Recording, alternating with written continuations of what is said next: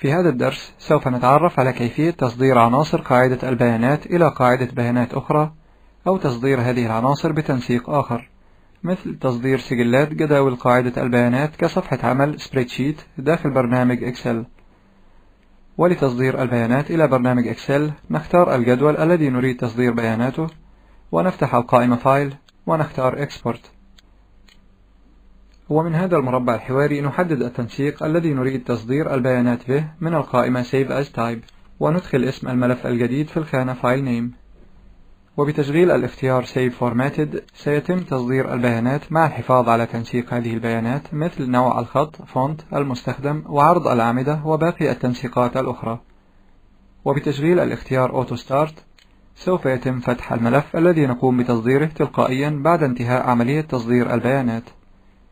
والآن نضغط على المفتاح Export، فيتم تحويل بيانات الجدول إلى التنسيق الخاص ببرنامج إكسل، ويتم فتح الملف داخل برنامج إكسل كما نرى.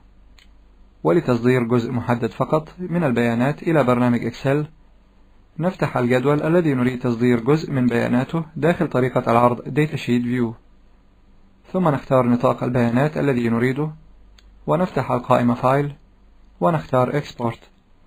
ومن القائمة Save as Type نحدد تنسيق البيانات الذي نريده، وندخل اسم الملف الذي سيتم تصديره في الخانة File Name. ويجب مراعاة عدم إدخال اسم لملف موجود بالفعل، لكي لا يتم استبدال البيانات الموجودة به بالبيانات التي نقوم بتصديرها، وذلك في حالة استخدام إصدار أقل من Excel 5. أما إذا كان الإصدار المستخدم أعلى من Excel 5 سوف يتم تصدير البيانات إلى أول صفحة عمل خالية داخل ملف العمل الذي حددناه.